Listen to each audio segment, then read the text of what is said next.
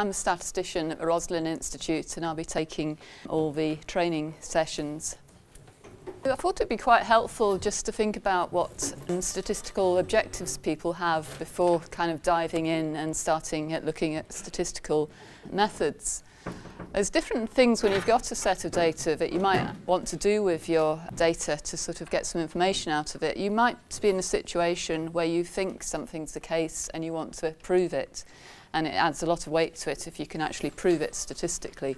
And that's what we're going to be thinking about today. And the usual way of proving something is to do what's known as a hypothesis test. And you get something, the critical thing you get out of that is a p-value, which will tell you if you've proved your result with statistical significance or not.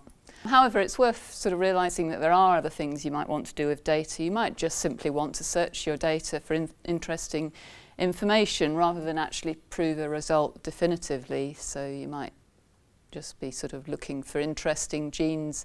You've done maybe measured gene expression for tens of thousands of genes and you want to see if any of them are interesting and then go on and do some more experiments with them. So that's perhaps more about generating hypotheses rather than proving something beyond reasonable doubt.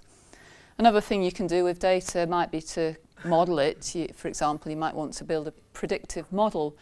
If you've got a set of animals and you've got various measurements on them, one thing you might do is try and predict whether they're likely to develop a condition in the future based on these various factors that you've recorded.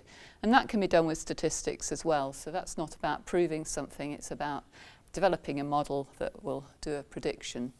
But as I say, today we're going to be concentrating on a range of statistical tests, and the aim of those is to try and prove something about the data you've collected.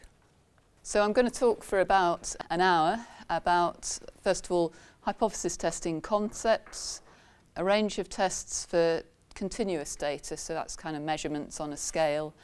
We'll then have a break, and then look at methods for binary and categorical data, look a bit at correlation and regression analysis, and briefly think about some of the things we'll be doing in the next session, which is more on statistical modelling.